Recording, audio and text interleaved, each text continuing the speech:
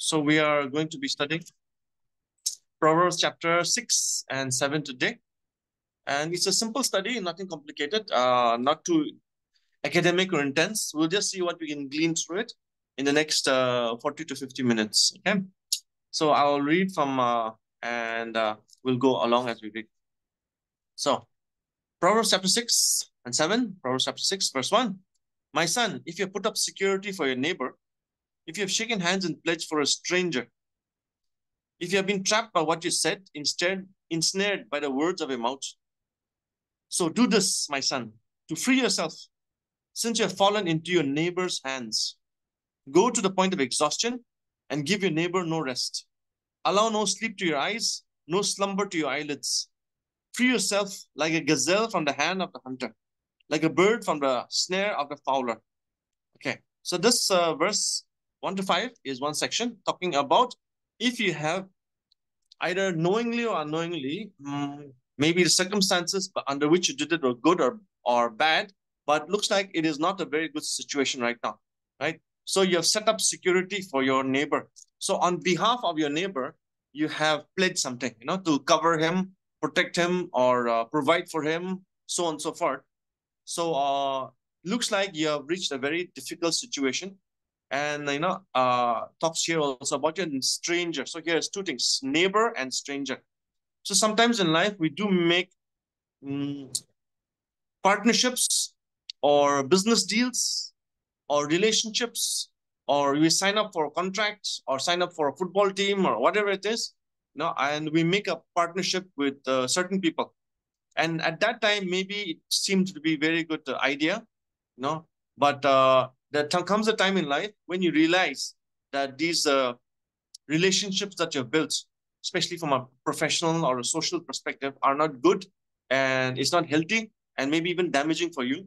So what he's saying is, instead of staying prideful, and gritting through it, there comes a time when you need to give up, a time to surrender, a time to say that you can't manage it. And so to do that, what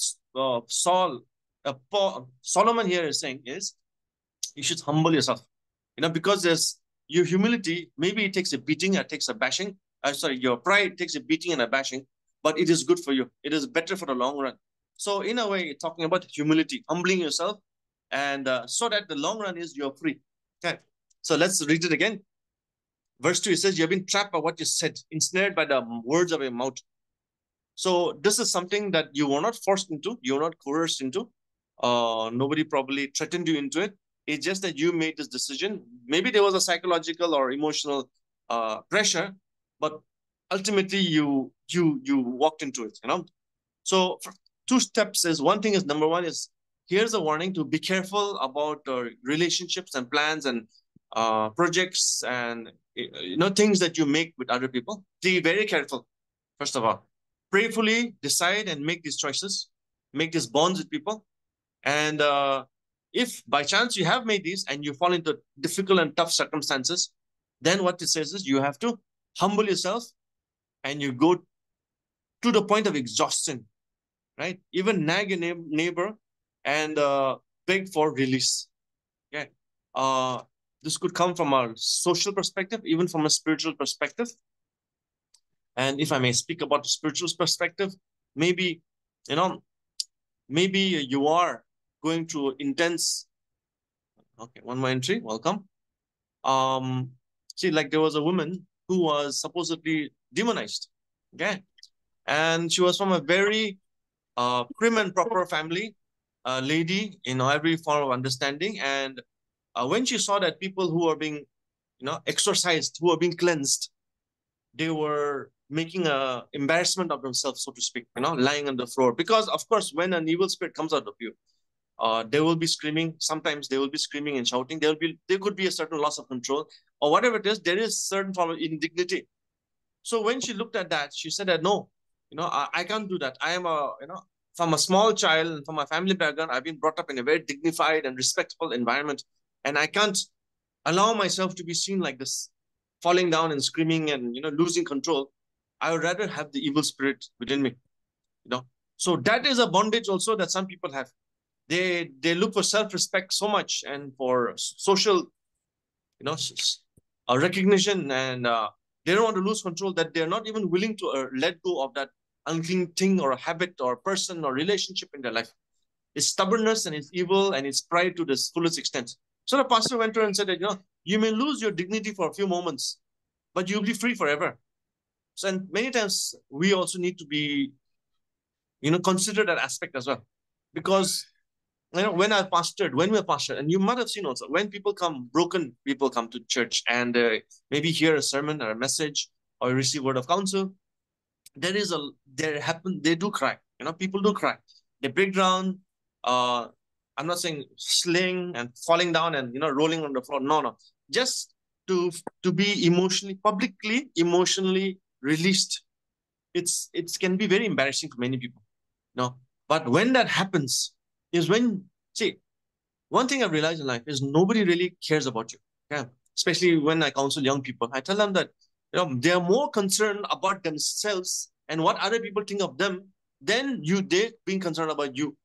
They don't really care about what you look like, where you are from, so on and so forth. They're more concerned about their own image, about their own well-being. So especially when we come for prayer and advice and healing and such things, don't worry about the indignity, the so-called indignity that you might go through to receive your healing, to receive your release.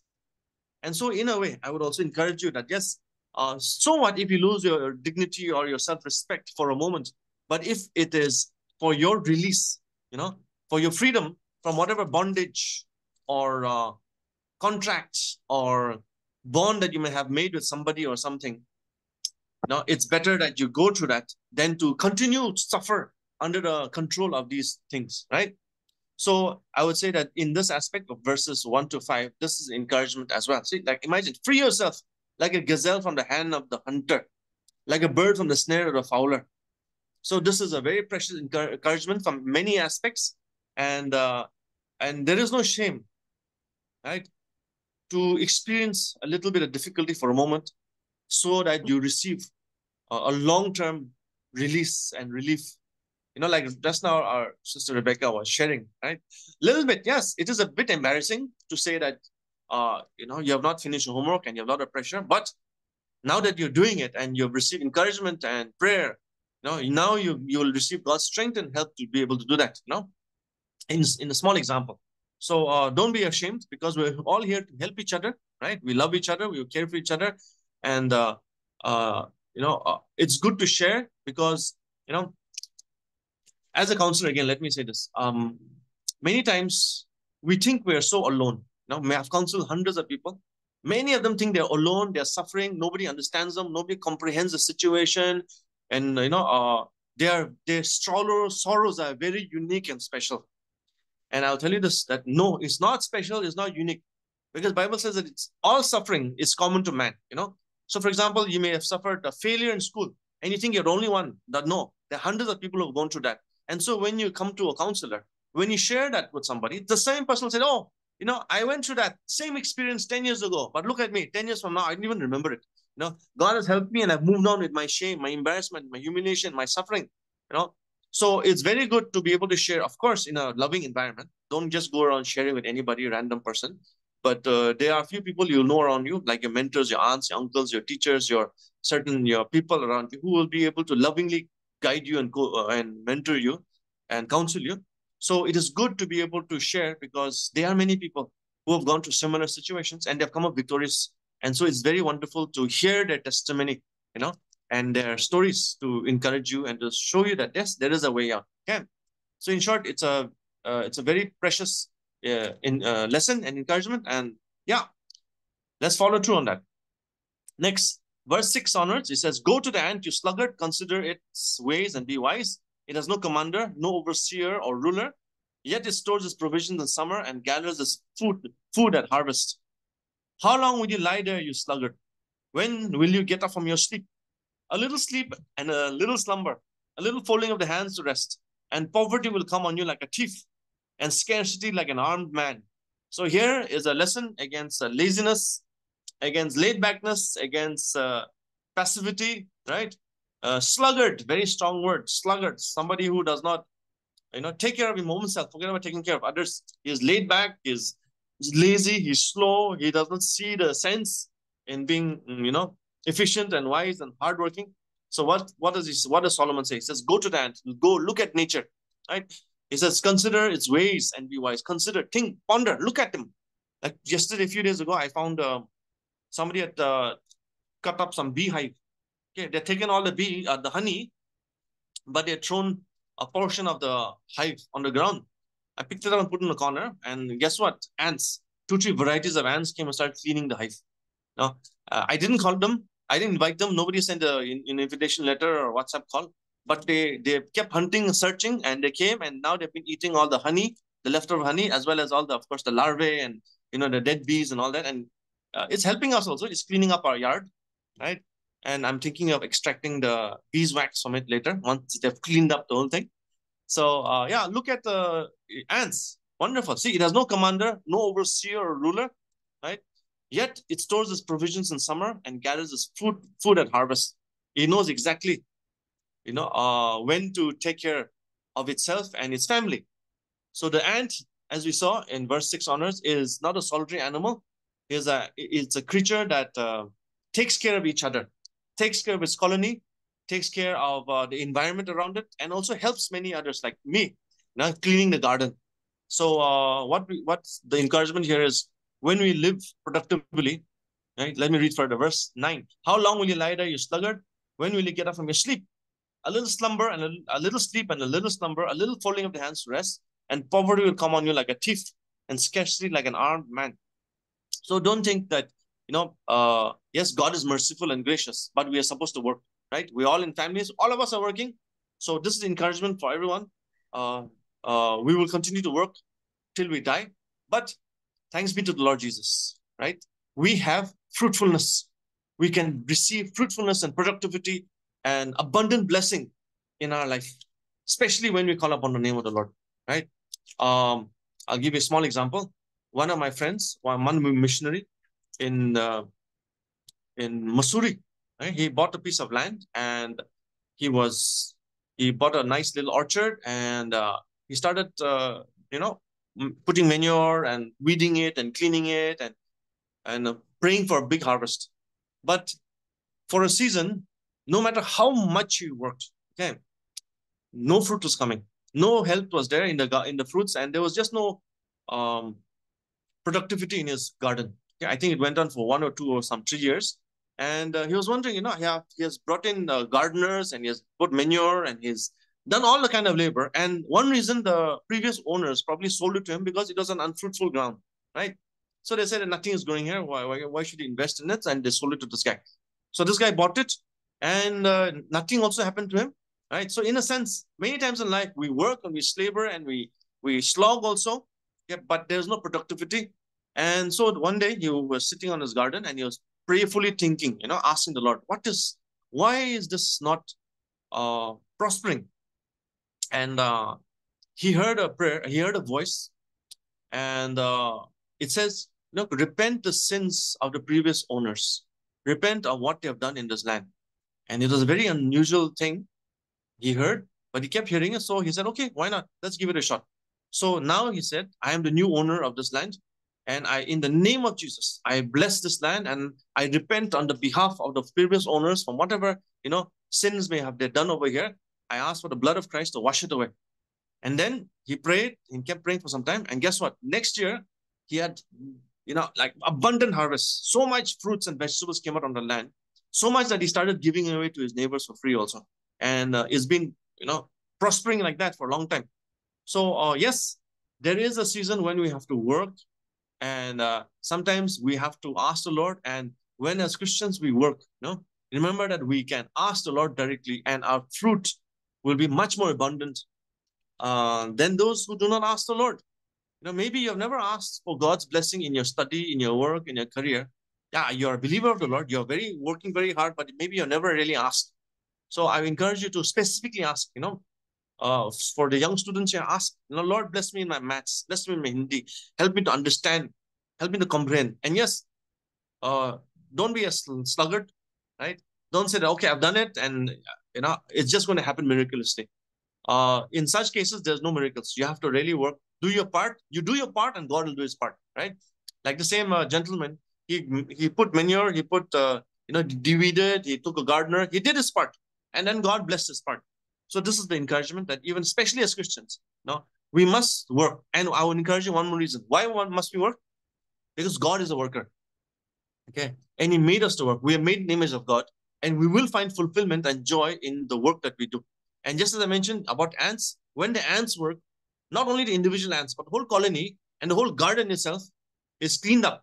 Everybody benefits. So this is why we must work and learn lessons from the ants so that we become productive and prosperous in everything we do. Yeah. Okay, let's go. Verse 12. A troublemaker and a villain who goes about with a corrupt mouth, who winks maliciously with his eye, signals with his feet, and motions with his fingers, who plots evil with deceit in his eyes. He always stirs up conflict. Therefore, disaster will overtake him in an instant. He will suddenly be destroyed without remedy. Okay, so let's look at this guy. So here he talks about a troublemaker and a villain. So he's passing judgment over here. Who is a troublemaker? Who is a villain? A troublemaker is somebody who goes out of his business, right? A busybody. It's no concern of him, but he goes poking his nose around in different places. He may not be one level a troublemaker. He goes and beats up someone, trashes someone, steals, robs, and kills. Or he looks for people to entice. He wants to gang, so he goes around gathering people around him. He maybe he's got bad habits, so he gathers people around him whom he wants to recruit into his bad habit. Those are such people. And a villain is one, of course, who goes about willfully doing evil. And what does it say? He goes around and corrupt the mouth. So he goes around proclaiming, inviting, enticing, marketing his goods and his wares, gossiping, maybe slandering, maybe praising unclean things, looking for ways. So think about how these people work, right? Also downplaying. So supposing somebody comes to you and say that, or invites you, have a drink. Okay, let's go high school level, college level. I've been to college. Most of us school college. So I have had these friends in college who are like, let's party, let's drink, let's this and that. And then when I said no, I got class, then they will say, don't worry, I'll give you notes, right? I'll help you with class. I will, the teacher will be absent tomorrow. So with his mouth, he tries to undermine everything I am saying. All the excuses I have, they keep undermining. So they have tricks and games, methods to undermine all the solutions that one can offer. So that is how corrupt their mouth can be. He winks maliciously with his eyes. So he signals with his eyes, and you can see in his eyes also, by the way. So keep an eye out for people with their eyes, signals with his feet, motions with his fingers, right? And who plots evil with deceits in his heart. So the whole body language, look at the whole body language. I remember, if I may, there was one gentleman which my family did some dealing. And my brother used to say, no, I don't like this guy. And I used to wonder why. Then he told me he never looks at me in the eye. Whenever I have a conversation with him, whenever I talk to him about anything, he doesn't look me in the eye. He doesn't make eye contact. And, he seems to be very sly. He doesn't talk to me. He doesn't look at me. He's always like that. So, but my family, the business went on. Later, a couple of years later, we found out that, yes, he was a very big cheat. He robbed a lot of people. And so we must look out for these signs as well. Look at the eyes, look at the hands, look at the feet. Now, I've had people who wink a lot, who make eye signals, so on and so forth. And so keep an eye out for these things. It's the encouragement here. It says what? These people plot evil with deceit in their hearts. He always stirs up conflict. Okay, so he's planning deceit in his heart. So he's always thinking about these things. He's always pondering and planning on how to hurt people and how to rob people, how to make the most of the circumstances. And he stirs up conflict, which means he is always looking for ways to fight and disrupt people, not only around him, but he goes out of his way to hurt people. So watch out for these people is the encouragement. Number one is watch out. Number two is don't be that guy. Okay, don't be that person. Because verse 15, it says, therefore disaster will overtake him in an instant. He will suddenly be destroyed without remedy. Right? No remedy will be found for such people. So they may seem to prosper. Let me encourage you. For 5, 10, 15, 20, 30, 40, 50 years even, these people may be prosperous and powerful and, rich and healthy and appreciated in society. But you know who they are. Within a few years, with a few interactions, you will know who they are. So don't invade such people. Don't partner with such people, because ultimately God will destroy them. God will destroy them till there is no remedy for such people.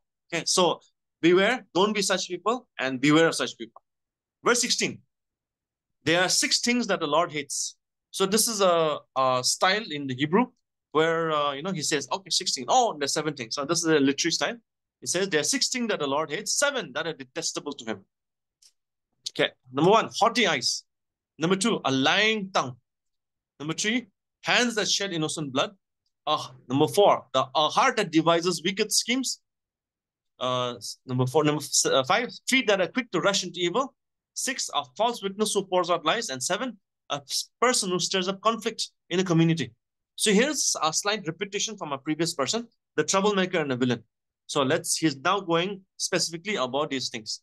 Number 1, haughty eyes. So prideful eyes. When you look down on people because of their age, their gender, their occupation, their background, their race, their culture, basically you think more than yourself. So God hates haughty eyes when you look down at any other human being, because remember this, we are all made in the image of God. We're all children of God. Each and every one of us are children of God. So if you look down at anybody, we're looking down on God's creation, on somebody whom Jesus has died at the cross, right? Every human being, Jesus has died for that person. So if you look down at haughty eyes on someone, you're downplaying you're devaluating their worth. So be careful. Let us not be someone like that. Okay? A lying tongue, very clear, because when we lie, we are against the God of truth. Right? God is the God of truth. So if we lie, we are anti-God almost. So don't lie about anything. I remember many years ago, one of our senior pastors, this is in the 90s, his wife, the maid had a very alcoholic, violent husband. Right. So she used to come to the house every once in a while for help. One day it got so bad, she ran away and she came to the house, and they put her in a safe house somewhere. Yeah, somewhere. And so the husband came and demanding his wife to know where his wife was. And the pastor's wife was telling me very clearly, when the man came demanding where his wife was, she did not say, okay, she had the boldness and the courage and the security also, and the conviction. She did not say, no, I don't know where she is. She never came here. Go look somewhere else. Right? In such a circumstance, she could have said that. Many people would have said that. Yeah. But what she said was, yes, she came here and we have hidden her safely. We will not tell you where she is. Right?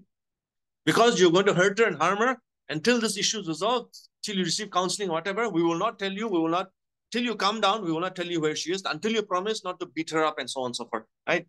So this is a small example, but about lying. No? So they had every opportunity to lie, even for a good cause. I would say this, even for a very good reason, they had every opportunity to lie, but they said, we will not lie and we will not tell you where it is. So silence, right? We know where she is, but we will not lie to you. So even for good reasons, for good cause, we shouldn't lie as well, right? And if you are beaten for the truth, great. God will reward you for that. Okay. So a lying tongue. Next is hands that shed innocent blood. So remember, it doesn't say only murder, but shedding innocent blood. So it could be, yes, downright murder, tormenting people, abusing people, and destroying their life and the quality of life. But also sometimes it could be out of neglect, out of your duty and your responsibility as well.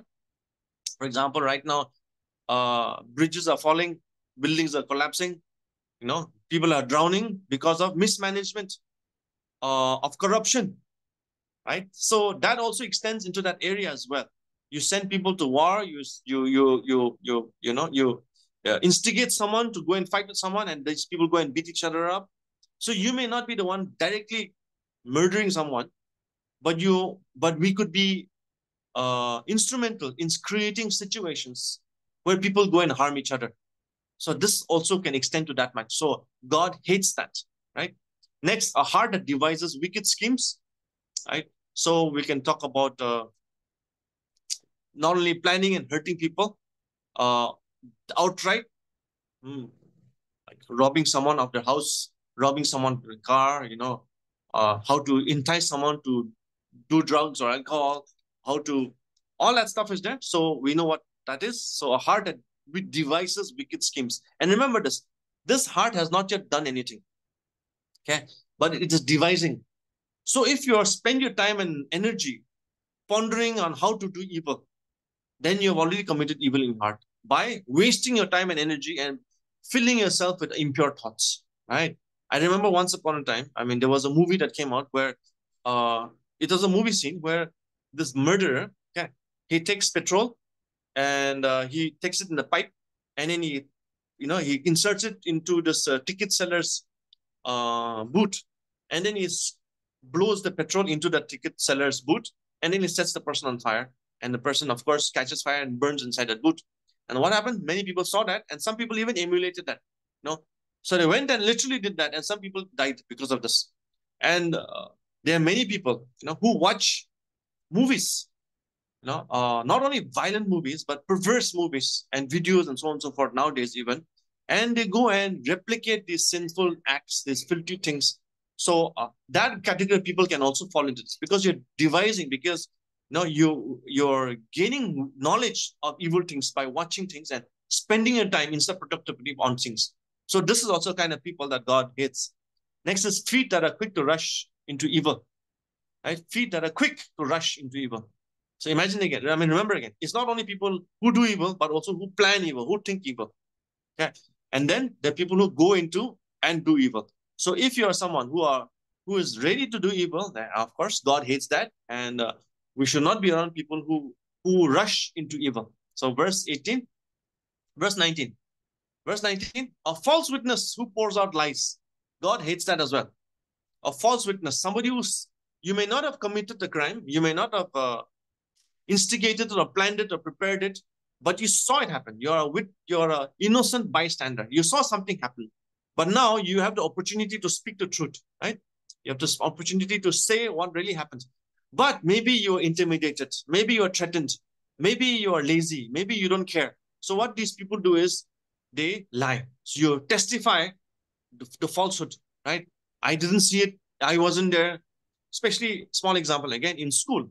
We many times we have this, not only because I was in school, but I was a school teacher as well, right? And we would have all experienced this. We would see kids doing naughty things, and then either because of fear of being beaten up later, or because of a false sense of loyalty, or a false sense of teamwork or whatever, people, they will, kids will refuse to tell what happened, right? They'll keep quiet, right? Imagine, I mean, they will keep quiet or they will feign ignorance. So that sense is also, it is a lie. You are false testifying. If you say, I don't know what happened, but you actually saw it, you are false testifying. So God hates such people, right? And if you extend it as to beyond it, we also have many false prophets, right? False teachers, called cults. So you can talk about this false witnessing from a small perspective on literally you saw something happen, an accident happened, someone beat someone, yes. But also if you testify falsehood, if you teach falsehood, all the way to starting cults, right? So God hates such people. So he's putting that whole umbrella under this kind of people. So don't testify, because right now I'm telling you, especially even as a missionary and a pastor, for more than 20 years now, I have seen so many cults coming to Delhi, right? So many cults are coming and they're giving false testimony about Jesus. Recently, there was one called Lightning. Jesus came as a Chinese woman and she is living in China. And they made this movie also, which is on YouTube, and they're all over the internet. All of them are falsely testifying that Jesus has come as a Chinese woman who is hiding in Italy right now. Then we have the Mormons, the Moonies, the Jehovah's Witnesses, the so on and so forth. So many people testifying falsely about Christ is done or not done, and about things. So God hates that whole category of people, false testimonies, who pours out lies. Next is, and a person who stirs up conflict in the community, right? So repetition kind of from the previous guy, but a person who stirs up conflict so you stir up, you go around and instigate people. You say this person said this and that, and this and do this, he forgot, so on and so forth, right? So you stir up conflict. So through gossip, maybe through false testimony, maybe, or through false witnessing, or not speaking the truth, or wickedly scheming, that whole process. So we have to be very careful to not be amongst the company of such people, right? Bad company corrupts. We know this. So be careful of what you're filling yourself up with. and what you're pondering over. Okay, let me repeat. It says you cannot. There's an idiom. There's a proverb that says what? You cannot stop a bird from flying over your head, but you can stop a bird from building a nest on your head. Right? Right. So what are these birds? These birds are temptations, evil ideas, evil concepts, evil habits, filthy things. So these things will fly. They'll come and go. You'll have people around you, or you'll see movies or whatever. Don't let them land and build nests on your head. Is the encouragement over here. Okay. Now let's go to verse 20. Um, Very important. This is about adultery because let's see. My son, keep your father's command. Solomon says, my son, keep your father's command and do not forsake your mother's teaching. So it talks about both the mother and father are very important. And both, if you're a father and a mother here, and one day you will be a father and a mother, remember both of you are equally responsible for teaching your children. Okay, don't relegate it. Again, I'll tell you, as a school teacher, I've seen hundreds and thousands of children where the parents are absent in their life. Their parents will say, I've given the payment to the school, and the school teacher's responsibility to teach my children everything about life. And the father and the mother, sometimes both parents also are absent in their life. They'll say, good morning, good evening, and then they won't see them the whole day. So when you talk about morality and ethics as well, not only I'm not talking about science and all these information stuff, but when the parents' responsibility is yes to teach morals and ethics, as well as the meaning of love and fellowship and relationship and social responsibility and all these things. So remember, as parents, it is our responsibility to teach our children. Okay. And let me also specify. In here, it says father's commands, and it says mother's teachings. Okay. So father commands you to do things, right? We have that responsibility, that privilege. Father has a certain leadership. Yeah, not certain. He has leadership responsibility in the family, so he's supposed to command. And when he commands, you as children, as godly fathers and godly children, we must give godly commands, and godly children must obey these godly commands from a godly attitude. Mother is supposed to teach every good and wonderful skill as well. Now let's go. Verse 21. Bind them always on your heart, fasten them around your neck. So even today, many Jews, in Jewish culture, they'll literally take a box and they will write Bible verses, and then they will take a leather tongue or a rope and then tie them on their foreheads, on their sides, and their arms, in their neck, so on and so forth.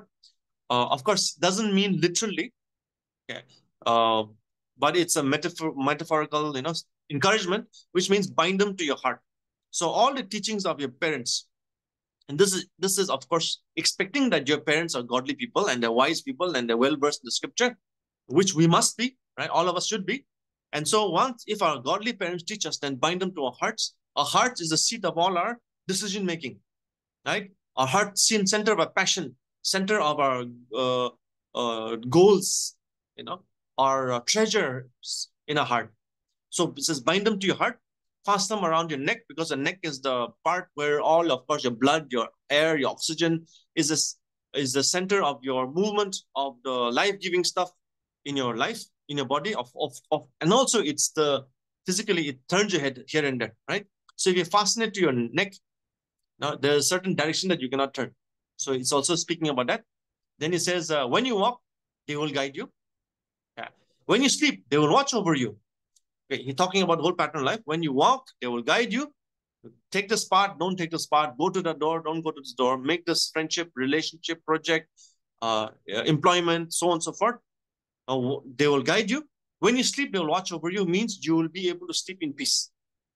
You will you will sleep secure, knowing that you made the right decisions, right choices, and you're in the right place. When you wake, they will speak to you. So when you wake up, from the moment you wake up, the wisdom and the knowledge of your parents, of your godly parents, will continue to guide you, right? Okay, so for this command, verse 23, for this command is a lamp, they're teaching us a light. And in today's culture, we may not think much about lamp and light, especially with all this electronics and torches and everything around us. But in the olden culture, even just 50 years ago, electricity and lamp bulbs and so on and so forth were very difficult to procure and expensive. And in the time of Jesus, you wouldn't even leave your house at night. The moment the sun goes down, All life kind of ends in the village. And because the only source of light is either wood lamps or your stove or oil lamps, and oil was expensive, you know, and you wouldn't go out of your house unless there's some big emergency. And so what he's saying here is this command is a lamp. It lights the room around you, right? It shows you everything where it is and where it's supposed to be, or where is what not supposed to be also, right? So it reveals things to you, exposes things to you. This teaching is a light. It shows you what should be, what should not be. And correction and instructions are the way to life. And corrections and instructions are the way to life. Okay, so corrections and instructions. So corrections, of course, mean that you made a mistake. So they will correct you. Instructions mean this is the way to do it. So step by step guidance on how to accomplish something are the way to life. Okay. Keeping you from the neighbor's wife. Okay. Now this is a very pertinent topic as well, especially for young men, for all men, and even for women to beware. Okay. And especially one day as fathers and mothers, as grandparents also, and of course as cultural leaders, deacons and elders, and church members, social members, we need to be aware of this, because this is what destroys nations. Yeah, this is what destroys families, destroys communities, destroys companies, destroys so much. What is it? One of the greatest sin. Keeping you from your neighbor's wife. So this whole instruction so far from your father and your mother is specifically in this context from your neighbor's wife. From the smooth way of a wayward woman. From the smooth talk of a wayward woman. So look at it both ways. Don't be that person and beware of this person. Okay, verse 25. Do not lust in your eyes after her beauty. Do not lust in your heart after her beauty, or let her captivate you with her eyes. Okay. So somebody once said that, what will happen if after I marry you, I fall in love with somebody else, or I find someone more beautiful, more attractive. And the thing is, no, you will find others more beautiful, more attractive once you get married. But the point is, marriage is a vow. See, it's a decision that you will stand by each other all your life. My point is, they are more beautiful, more handsome, more eligible people all your life. But once you get married, or even before you get married, let me encourage you, young people here especially, that God already has someone special for you. God is, in fact, now most of you, some of you here in your 20s and 30s, God already has someone. That person is born right now. No, definitely you'll not marry a baby. You're too old for that. That person is alive, roaming around the world somewhere, doing something, going about business, right? Studying or working or whatever. So pray for that person, and prepare yourself to be that eligible person for that person. We all say, I want a perfect person for my life. But doesn't that perfect person also deserve a perfect person? So you prepare yourself, be well taught, be well mannered, get a job, be well educated, be godly, have your ethics, your morality, your all that in place. Okay. So that when these temptations come later in life, you will not be captivated, you will not fall astray. Okay, let's go further. Let's move through this quickly because it's very important. But yeah, do not lust in your heart after her beauty, or let her captivate you with her eyes, especially for young men and with the internet age. Be careful of what you watch. They're the windows to your soul. For a prostitute can be had for a loaf of bread. Okay, but another man's wife preys on your very life. You're just giving a spectrum, right? Your very life. Can a man scoop fire into his lap without can a man without his clothes being burnt? So he's giving us these contrasting, extreme examples. Can a man walk on hot coals without his feet being scorched? So is he who sleeps with another man's wife. No one who touches her will be unpunished. Okay, so be careful, because even for young men and women today, the person you might want to go around with as a boyfriend or girlfriend, he or she will be someone's husband or wife one day, right? Because there are no guarantees that you'll marry that person. So yes, maintain distance, maintain a space. Well, I encourage all young people. Yeah, if you're interested in someone, you want to date someone, fine, but do it in a public setting. Maintain boundaries, definitely physical boundaries, but also very important, emotional boundaries, right? Maintain emotional boundaries, maintain that aloofness in the space. Yes, it's fine to go and have fun and, in a public setting, go for group dates, go in a public program, hang out, sure, but never be alone. Never allow yourself to, allow both of yourself to be in compromising situations ever, especially if you're in the church. Especially, of course, we're all in the church, but I encourage you, be careful, because you will burn someone, burn yourself and that other person, and it's a very sad thing, a very sad thing, because these damages can last forever. Okay, there'll always be some regrets in your life, and it'll bitter the water for your future. So encouragement for unmarried, and even for the married, of course. Now let's carry on. Verse 29, from 29, I'll repeat. So is he who sleeps with another man's wife. No one who touches her will go unpunished. Okay. Verse 30. People do not people do not despise a thief if he steals, to satisfy his hunger when he's starving. Yes, that's simple. Sometimes people steal because they're starving to death, and they are out of desperation for life. Okay, fine. We can understand that. Yet, if he is caught, he will pay sevenfold. Yes, that is the old Jewish law. You will pay sevenfold, though it costs him all the wealth of his wealth. So even if you steal someone because of your desperation, you will still have to pay consequences for this. There will be consequences for this. But let's look at the contrast. But a man who commits adultery has no sense, because you don't. No, it's not something that is desperate, right? It's not like water or bread or clothes even, that you need to go and steal and rob someone. This is a crime of lust, passion, an unnecessary problem that you're putting yourself into. So whoever does so destroys himself, because there's completely no sense in this.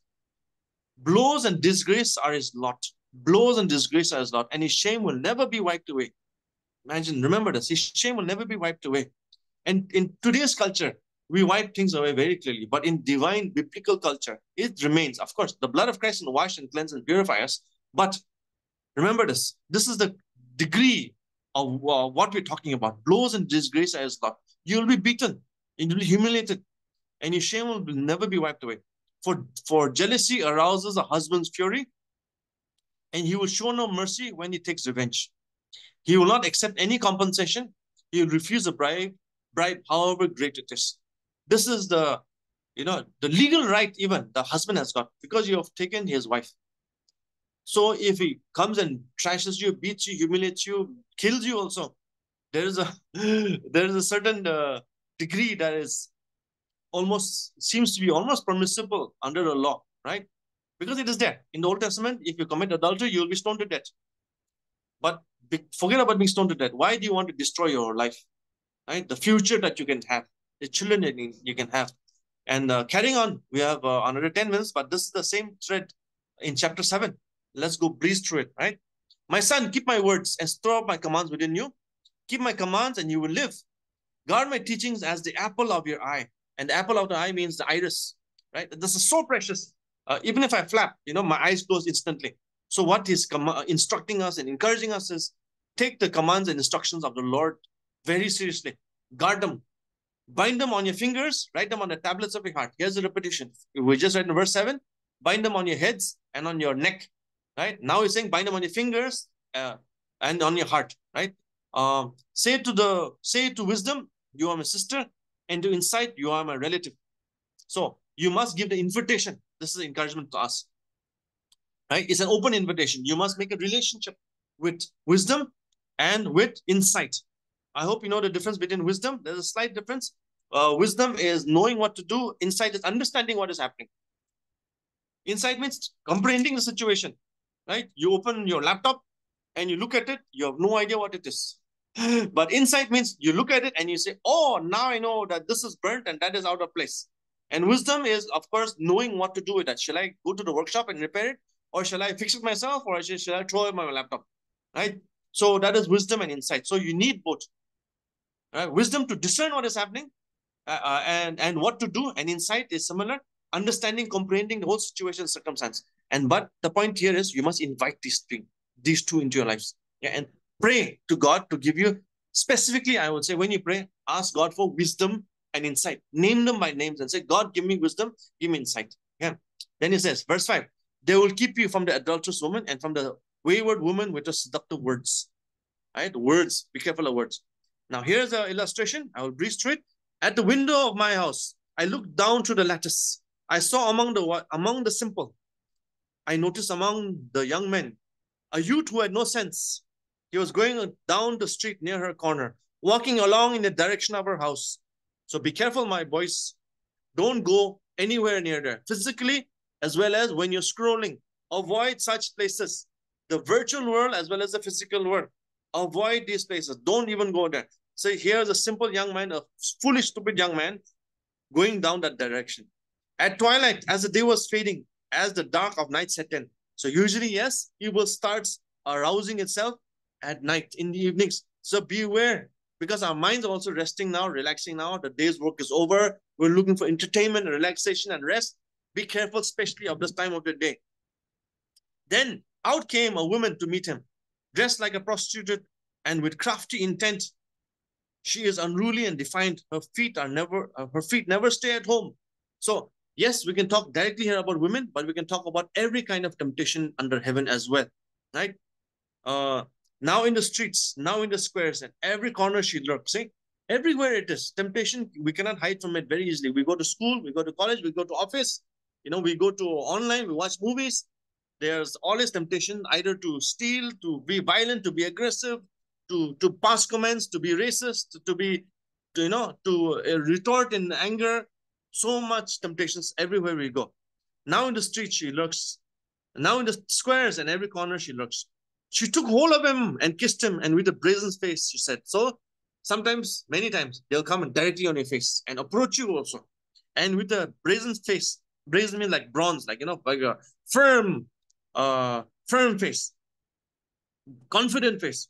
She said, "Today I fulfill my vows. Vows. I have food from my fellowship offering at home." So she's making spiritual, sounding very spiritual. I fulfill my vows. Yeah. I have food from my fellowship offering at home. Okay, food, very nice. So I came out to meet you. Okay, making you sound very precious, very important, right? Everybody loves to feel important. So look at the way this person talks. I came out to meet you. I looked for you and found you. Say so much about you. And then I covered my bed with colorful linen from Egypt. It's talking about pleasure and relaxation and Egypt. It's imported items. I perfume my bed with myrrh, aloe, and cinnamon. Okay, so all the senses. Right? You feel nice, you smell nice, you look nice, you eat nice, you are being seduced in every sense. Come, let's drink deeply of love till morning. Let's enjoy ourselves with love. My husband is not at home, so again, not only a pleasure, but also he says that no, there's no fear, right? No repercussions. Whatever it'll be happening in secret, nobody will know. See, my husband is not home. He's gone on a long journey, right? He's not going to suddenly pop up, so you're not going to run off. He took his purse filled with money. He will not be home till full moon. That's about a month's time, right? So much time. So with persuasive words, she led him astray. With persuasive words. So this is how we get persuaded. So all this kind of enticement, right? All the pleasures promised, all the honor, dignity, recognition is offered to you, right? All the promises of wealth and riches, and also the absence of fear and punishment, right? Repercussions, it will not happen to you. Don't worry, nothing will happen. See, be it not only sex, okay, not only adultery or fornication, but in everything. Be it your job, your career, your relationships, your whatever. Think about it. It all the same method is being utilized. The same method, same technique will be used. Yeah. Verse 21. With persuasive words, she led him astray. She seduced him. She seduced her with smooth talk. Smooth talk. Like our marketing industry today, right? Marketing companies spend billions of dollars just on marketing. And example, Coca-Cola. What do they sell? Aerated sugar water, which kills you in the long run. But they have spent billions of dollars on marketing. They put all these actors and actresses and sports people and all these people drinking Coke and dancing and, doing sports and doing healthy activities, ironically. And so you look at them and say, we want to be like them. We want to be hot. We want to be cool. We want to be accepted. We want to be so on and so forth. And so we get seduced into it. And long run, our money is drained and our health is drained as well. A small example. Verse 22. All at once she followed her, like an ox going to the slaughter, like a deer stepping into a noose, like an arrow pierces his liver, like an arrow pierces his liver, like a bird darting into a snare, little knowing it'll cost him his life. Let's not be this guy. Okay, let's not be that ox, that deer, that liver, or that bird, and walk into sin. It starts slowly, creeps in, but it's going to build up. We're almost done. Verse 24. Now then, my son, listen to me. Pay attention to what I say. Again, the repetition. Pay attention, listen, listen. And in old Hebrew, there was no separate word for obey, I would say. But because the word listen implied obey, right? It's a very encompassing word. The moment I say listen, it doesn't mean trying to understand what you're saying, right? Right? Sometimes in English we say, can you hear that sound? It's like, I can hear a sound. Can you listen? It's like, and then I listen. It's like, oh, sounds like somebody is saying this. But in Hebrew, it goes further and says that listen means obey. Do it. Okay. So do this. Now, my sons, obey me. Pay attention to what I say. Put your full attention. Do not let your hearts turn to her path, turn to her ways, or stray into her path. So avoid these temptations. Many are the victims she has brought down. Her slain are a mighty throng. Her house is a highway to the grave, leading to the chambers of death. Scary, but many people have gone through it. And no matter how many warnings come our way, people are still doing it. So King Solomon here speaks to all men, especially, remember this, King Solomon had 300 wives and 700 concubines, correct? I think. Yes. I think which way around? 300 wives or 300 concubines, whatever. He had a lot of women in his life. And speaking after years of experience, he has realized that women can lead him astray. Now, let me rephrase this. Ungodly women, okay? Not women, godless women, even godless men, of course. But here he's speaking specifically to his sons, who will be kings one day, right? They will be leaders of community and of the nation of God. So what he's saying is beware, because you are supposed to not sell, you're supposed to submit your heart, mind, body, soul, everything to the kingdom of heaven. And one of the easiest, most dangerous and slippery way of destruction is through the lust for women, right? Lust for women, because women, a lust for women is the whole package. Like we saw just now, this seductive woman offered him food, right?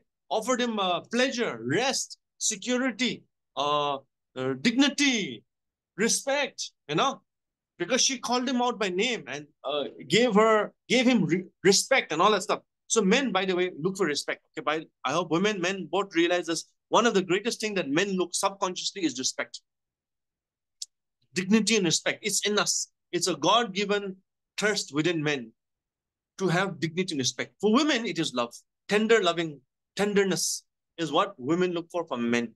But for men, the way into a man's heart, girls, if you're looking to marry someone, please understand this. Men ultimately, they look for self-respect and dignity.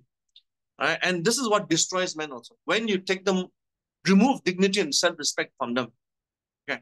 No matter how rich they may be, or powerful even they may be, or well-educated or whatever, if they lose respect and dignity and honor, they have lost something in their souls. Okay. So seductresses of all kinds would also offer this package initially. Then, of course, once you have fallen into the trap, they'll crush and destroy you and, humiliate you and destroy you. But this is the encouragement, especially for young men, very pertinent in the age today. I am ministering counseling to men of all ages, and sexual sin, even among women, but yes, even among men, is one of the greatest weapons Satan has utilized in this modern age, especially through the advent of the internet. So we must be careful what we let into our eyes and ears, and what we spend our time and energy on, because that is where it will lead us. So thank you very much. Today was Proverbs chapter 6 and 7.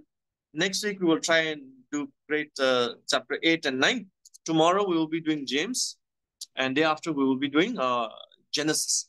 So I encourage you to continue to review. And if you have missed out previous chapters, I put a few of them online. They are on the channel. So please do watch them. It's good to continue. And I don't know about you, but for me, teaching has really helped me. It has forced me to learn. Teaching, this is why I want to do this Bible study, because it has forced me to learn. So when I have this responsibility of teaching the word of God, it has made me learn, transform me. And very interestingly, also, when I'm doing Genesis, James, Proverbs, and I'm studying Matthew now, I see a common thread in all of this, So it's really opened my eyes to the unity of the scriptures. So I encourage you to do parallel Bible studies as well. And it'll really bless you in so many levels. So thank you so much for joining me today. And I'll just end the recording for now. Thank you. Um, uh, oh, did I end already? Okay. Oh, cancel. Okay. Everybody. Okay. Anyway, so I'll edit this later. Thank you everyone for joining me. Is there anything and we can pray for together? I'll really appreciate that. And if you can turn on your screen for a moment, we have a few friends here who have joined us. I hope you're all doing well. Dr. Jeffy, good to see you. Mom Kim, very nice. Let's go. Yes. Ajay. Okay. Sister Manjula. Yes. Yes. Very good. We are here from many corners of the world and many corners of the country. Praise God for internet, isn't it? It's a powerful tool.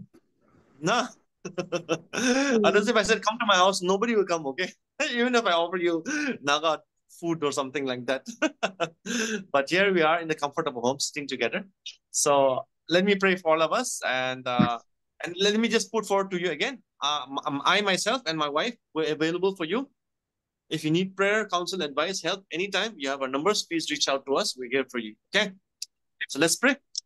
Heavenly Father, we thank you so much for this wonderful gathering today of all my brothers and sisters from all parts of this great nation and beyond. I thank you, Father, that they have a thirst to know you and to obey you, O Lord. So I pray right now, as you have promised 5 times in the scripture, Matthew, Mark, Luke, and John, and the book of Acts and beyond, that you will give us your Holy Spirit to enable us to live the Christian life, to live the new life you have given to us. I ask now that you will fill every one of my brothers and sisters here with the fruit, with the inflow, with the refilling of the cup of the Holy Spirit.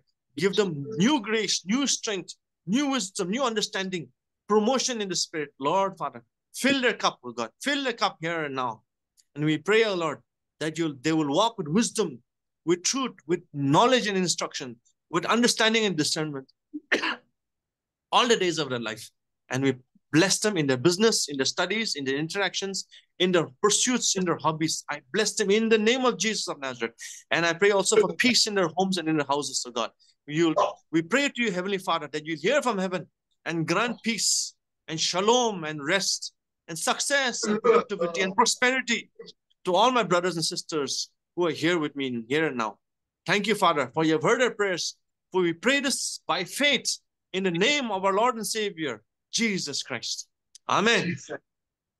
Thank you. Praise the Lord. Thank you, everyone, for joining me. Yes. Brother Ajay. Okay. Okay. So I will catch you tomorrow or whenever you're free. Okay. Thank you, everyone. Good night.